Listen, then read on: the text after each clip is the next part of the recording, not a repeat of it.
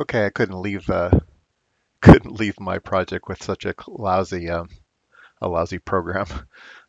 So I've put in a kind of a, Times Square rotating display. So what I've added is a string that will be that's the display message. Um, I've added um, this routine, which is called display string, and you pass it a string, and then it takes the string and does a for loop on each character uh, to the length of the string. I needed to subtract 3 so it doesn't, um, it fits on the screen.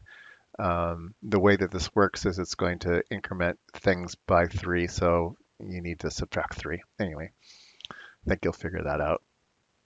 Um, so we're going to first point to digit 3, which is the leftmost digit, and we're going to display that with the value I from the string, which goes from 0 to the length of the string.